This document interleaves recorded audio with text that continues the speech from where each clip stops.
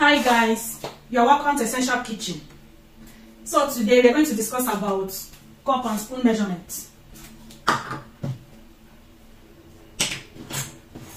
Last time, this is the part 2 of our measurement class. Last time we discussed about scale measurement. So if you are still finding it difficult to measure with your scale, go back to my channel and watch scale measurement. If you're new to my channel, I say welcome. Welcome to Essential Kitchen. If you like my video, don't hesitate to like, comment, share and subscribe. Also give me a thumbs up if you like my video. Thank you very much for watching. Okay, now let's look.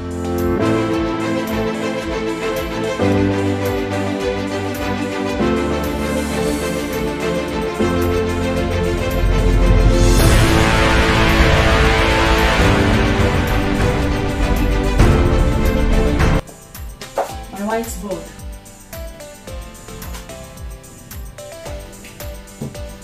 This is cup / spoon measurement.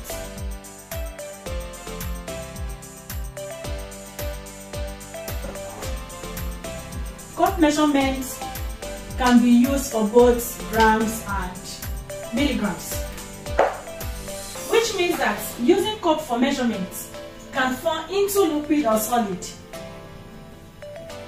Cups measurements can be used for both grams and milligrams. Remember we talked about measuring in grams and kilograms with your scale. Now, with the cup, you can only measure in grams and in milligrams, meaning that you can measure liquid or solid ingredients with your cup, unlike scale that you can measure only solid ingredients.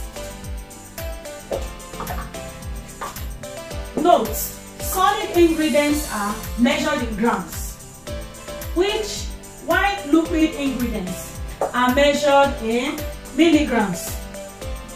What does that mean? Solid ingredients such as flour, icing sugar, cocoa powder, they are measured in grams, while liquid ingredients such as water, vinegar, liquid milk, etc. are measured in milligrams.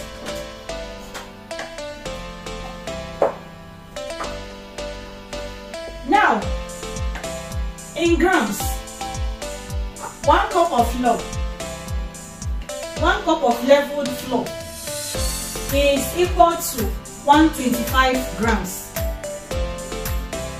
While in milligrams, 1 cup of water, 1 cup of water is equal to 250 ml. That's why when you see this cup, you will see 250 ml. That is 1 cup. But when you fill this cup, when you fill it with flour, it's equal to 125 grams. Meanwhile, when you fill it with liquid stuff like water, is now weighing 250 ml. Do you get that?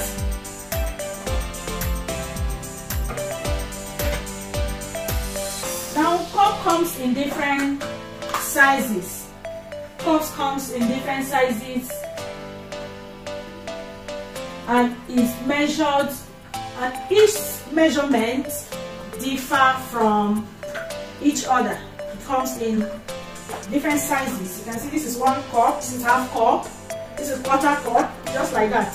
And it has measurement numbers. This is 1/2 cup. This is 1/3 cup. This is 1/4. This is 1/8.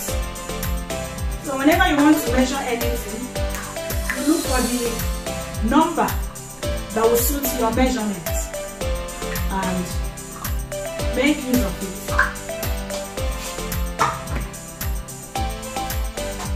Then let's talk about measurement properly with a cup. How you can measure perfectly well with your cup. Now some people will come, they will come and pack flour like this. They will heap flour like this. Like this. It's totally wrong. It will not give you the accurate measurement. Let me show you the perfect way to measure your ingredients. The solid one, like flour. Take a look. You can use your bare hands. You can use anything at all. But this is the right way to measure with your cup. Use your bare hands, pack some flour, and pour inside your cup, just like that. Just like this. Then after filling your cup, you now look for a flat something. Like this is a flat knife. You can look for ruler, you can look for anything. And I'm going to use this knife and level it. I just level it. So this is the accurate measurement. Accurate measurement. You pour it. Like I said, 1 cup of leveled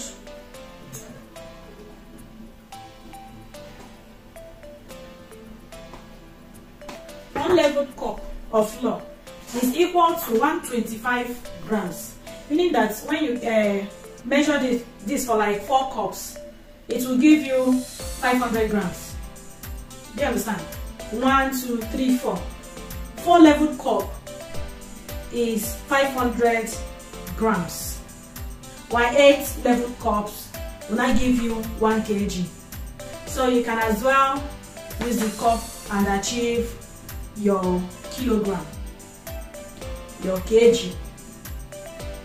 1 leveled cup is equal to 125 grams. So 4 leveled cups will not give you 500 grams. While 8 leveled cups will not give you 1 kg. Do you understand? 1 kilogram, 1 kg. So let's look at our spoon measurement. Measuring spoon comes in different sizes also. Like we have here,